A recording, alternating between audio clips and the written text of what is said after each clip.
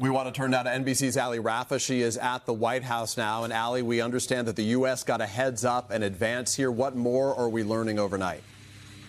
Peter, good morning. President Biden is at his home in Delaware for the weekend. Both he and Vice President Harris are continuing to receive updates on Israel's retaliatory operation that a senior administration official says the U.S. was notified of beforehand but did not participate in.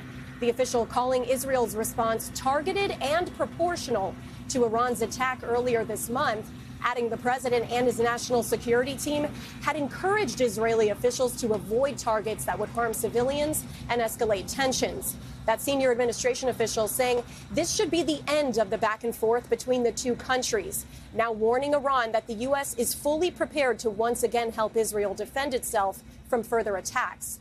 The latest strikes began shortly after Secretary of State Antony Blinken wrapped up his 11th trip to the Middle East since the Israel-Hamas war began.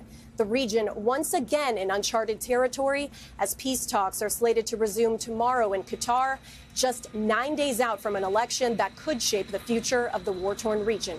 Peter. Allie Raffa with the very latest from the White House. Allie, thank you.